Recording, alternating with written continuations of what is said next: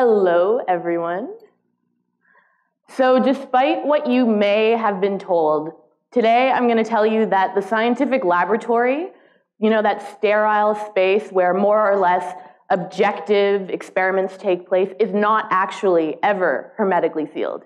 And I'm not talking about being hermetically sealed against the escape of human-designed organisms that will get out into native ecosystems and forever ruin and corrupt their evolutionary futures. I'm talking about not being sealed against the social, economic, political, and even creative, artistic forces that go into making up any aspect of human culture and activity that the philosopher of science, Bruno Latour, would have us generously know. And so when philosophies like this start to get circulated, I like to think of them most as being storytelling methods for scientific understanding. And I'm a bit of a science storyteller myself. I started out as a biologist, but I was a biologist with lots of problems. My first probably being the reason why I got into science in the first place, which was due to this twisted crush that I had on my high school biology teacher. What up, Mr. Ott? And you know what the really cool thing about him was? That he actually, it is not a lie, had a sixth finger. And so he was really biologically inspiring from this kind of mutation, flirtation perspective. For real. But once I got over that and escaped my ill-equipped, depressing suburban high school laboratory and got into more of the real game in university, I discovered that I had a bigger problem, and that was that I absolutely downright hated the laboratory. I detested being in there, and I had to be there a lot of the time. And so it wasn't the empirical, nitty-gritty investigations of the natural world that ever excited me, but it was moreover the meta-stories of science that would crack my skull open and make me feel excited about exploring the human and non-human biological world around us. And so what I did to try and attack this problem was develop this weird solution where I let all of those priorities that I should have been taking care of, like my lab reports, just fall down the list of importance. And I started bumping up my appetite for writing scripts from interviews that I was doing with scientists and bringing it into the broadcasting studio. This is when I first started my science radio show back in 2005, and I've since let that develop into this fervent adoration for science storytelling and radio. I'm a podcaster, and now I've been doing it in public radio venues. But I also work in documentary and sometimes make art projects to try and get at these more obscure, alternative ways of exploring science and what it can mean for us. But I'm here today to highlight what I think is a growing crisis that we're faced with right now as we're trying to engage non-specialists to learn and become involved in emerging science, particularly in an era like right now, when most of us are getting social media quick nuggets about how that world is operating. But these quick avenues through which we're being invited to explore it don't really allow us that space to explore the nuance and the subtleties and the contradictions that scientific topics have to offer us, as do all human areas of knowledge production, right? And so one part of science that is, I think, particularly afflicted by this, that I've personally become really fascinated by and have been spending some time researching over the last couple of years, is synthetic biology. And so synthetic biology can probably most simply be understood as the application of an engineer's mindset and engineering principles into the biological laboratory, wherein people are asking and working with nature to design from the ground up or the top down genetic machines and biological systems that produce useful products for us that we desperately rely on.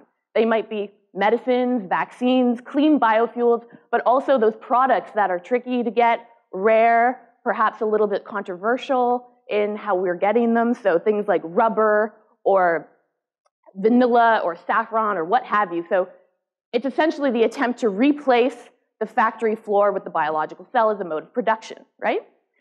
Now, we wouldn't have gotten to synthetic biology where we are today if, of course, we didn't have that genetic engineering revolution that occurred in the 1970s. So we're still using a lot of those techniques that we've been developing for decades. But now what's happened is that with the increasing sophistication of bioinformatics and computational science, we're able to develop these projects at larger scale, much more quickly, and at lower cost. And this is creating this influx and paradigm shift in how we are using biotechnology today. But it wasn't always this way. In fact, synthetic biology, the moment when its term was first coined, has this really simplex origin story. So this was all the way back in 1905 when the French biologist Stéphane Leduc found what he believed to be la biologie synthétique when one day in his laboratory, when he was mixing up metals and inks, he realized that he was coming up with these structures that had filamentous growth patterns. They were lifelike, they were moving. He saw this thing and naturally he thought it was a fish. Indeed it's not, it's a blob of chemicals, but remember this was way before we had discovered DNA and knew that it was an integral component to living systems, so he couldn't have known better. Right now, we understand that this phenomenon was driven by osmotic pressure, and we now understand synthetic biology to be something altogether quite different. So this is a crude categorization, but there are kind of three approaches to doing this in the lab today. The first would be genetic devices, and this is when synthetic biologists work with standardized components of genetic sequences that they can splice together in a formation that kind of mimics Lego bricks when you're trying to build a structure in order to intentionally design a simple organism to do something like maybe turn a different color in the presence of a toxin or produce a different smell. Now there's also whole genome engineering. This you may have heard about in 2010 when Craig Venter created the so-called first organism on Earth to have a computer as a parent. And what happened back in that experiment and that what other people are doing now is writing entire genomes from scratch in something akin to a word processor. And then you send that word process document to a DNA synthesizer. And a DNA synthesizer is essentially just a printer for genetic sequences, but whereas our more familiar printers would have ink in their cartridges, these printers' cartridges are filled with adenine, cytosine, thymine, and guanine, the 4 nucleotide bases that are required to make genetic material once you match it up with a sugar phosphate backbone. You stitch together the pieces and voila, you've got a genome. Then we've also got protocells. This is this totally alternative from the first two approaches to synthetic biology that really aims to get at what makes life tick, what simple basic building blocks do we need from the ground up to make a system that will be at least lifelike, if even lacking DNA. And so synthetic biology has been touted as our big fix to sustainability issues that we're faced with for the future. There's a lot of hope put into the promise that it gives us for getting over this environmental Armageddon that we're faced with as a result of our super industrialized lifestyles that we've led for too long. But as activist organizations raise, there's also the issue of the big grab that we might be faced with it, which is that synthetic organisms, unless you're using completely photosynthetic ones, which not everyone is, which can generate their own energy from the sun, they need to eat something too, because they're alive like you and me. And so where do they eat? They eat biomass that needs to be harvested at large industrial scale. Now this can be grown at home, but often the places looked to cultivate this kind of materials in the global south, where so-called marginal lands will be up for grabs and corporate control from companies who want it to feed organisms when in fact perhaps local and indigenous communities have been living there for a very long time and need to also have the precious resources like nutrient-rich soil and water that are on that terrain. But it's not black and white. My issue with the way that we're covering synthetic biology in activist circles and mainstream media is that it's not the best thing ever or the worst thing ever. It's actually quite subtle and there's a lot of gray zones in between, and depending on how we enter through it, we have a lot of creative control over which direction we will head in. And so the good-bad binary, I mean, it gets to be a little bit boring, article after article that you pick up to learn about the science, wherein people like George Church, a prominent synthetic biologist at Harvard University, is either being framed as the one solution to all of our future problems around sustainability with his technologies that he's working on, or on the flip side of that, someone full of so much hubris that believes he is God. And so he's tinkering with DNA, sure, but this is something that we've been doing for a really long time, and there are a variety of creative, critical ways that we can use this. And no doubt it's going to turn some heads for the excitement and demise of people's imagination. So something that he has going on in his lab right now is this de-extinction project working around the passenger pigeon. And the passenger pigeon, there's this record made in southern Ontario in the late 1800s where a flock of 3.5 billion of these things, beautiful birds, not things, flew overhead in a flock of a width of 1.5 kilometers with a length of 500 kilometers, and it took 14 hours for them to pass overhead. Yet, by 1914, the last existing survivor, Martha, in the Cincinnati Zoo, died, there forever after, making the passenger pigeon extinct. However, with the increasing sophistication of these computational processing capacities that we're developing with sequencing and synthesizing, pushed forth by curious research in synthetic biology, we might, before too long, have the passenger pigeon back. There's other questionable figures also involved. DARPA, the Defense Advanced Research Projects Agency, who's the military-industrial technology think tank behind the Pentagon, are looking at how we can best implement synthetic biology for their missions. But there's also folks like NASA who are doing, albeit more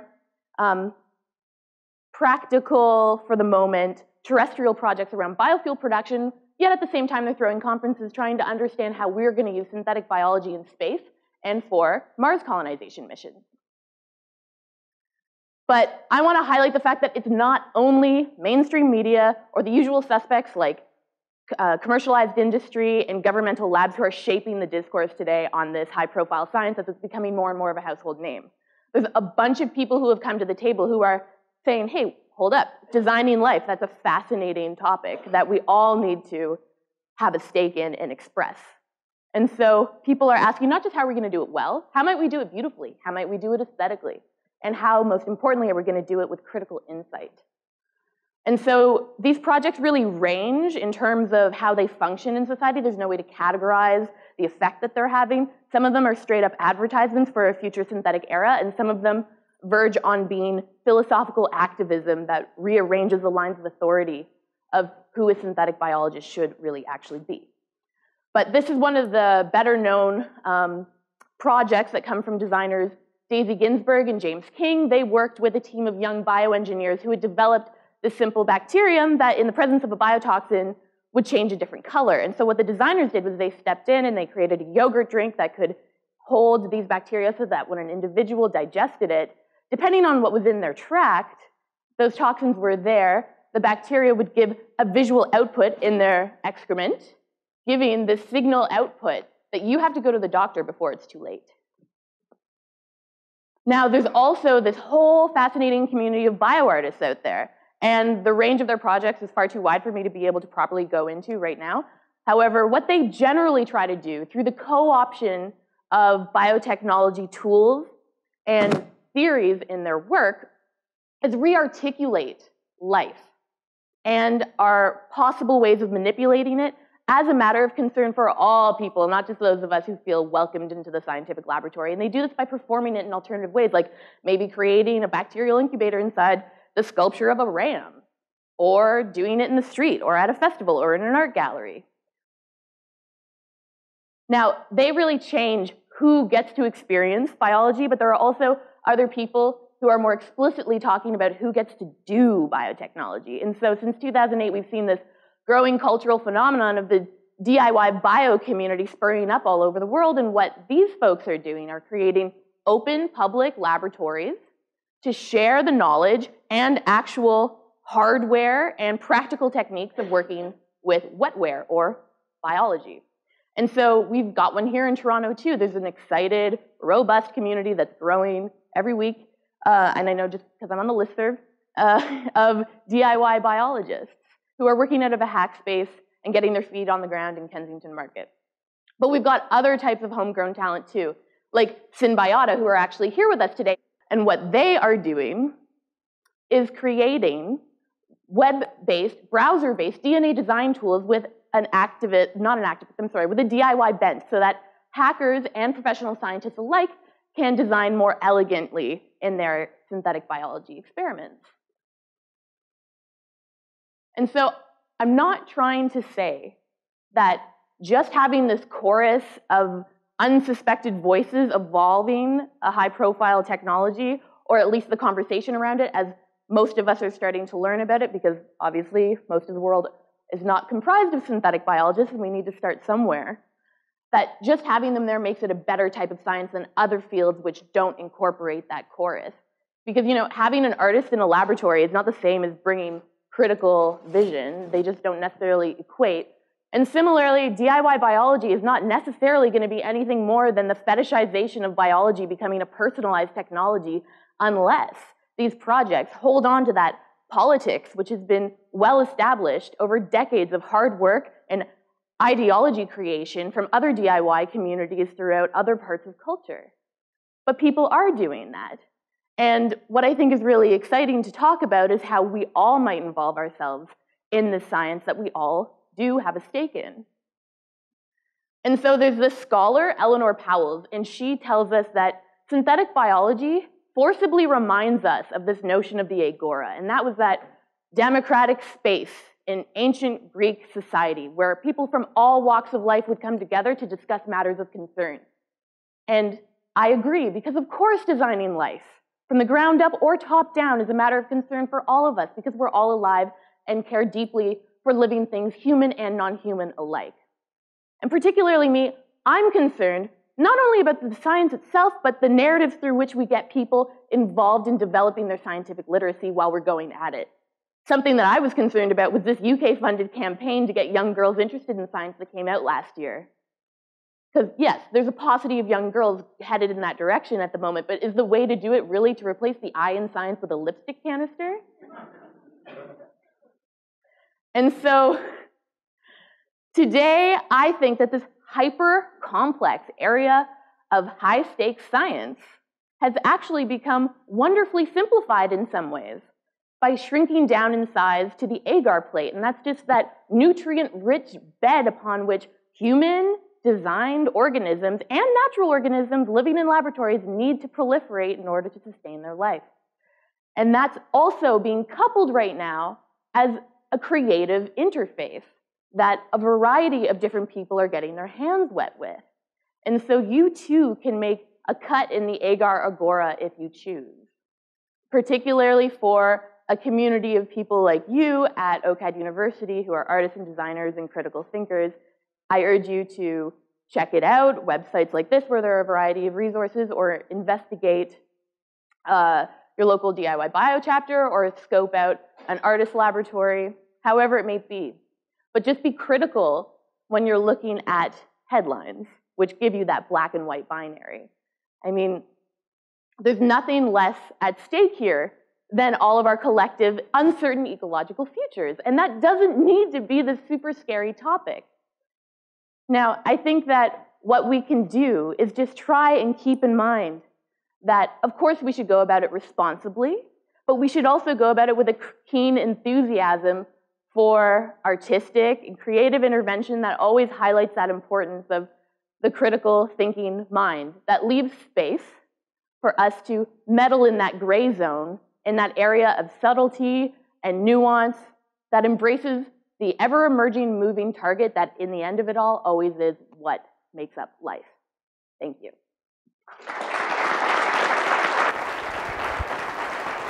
Thank you.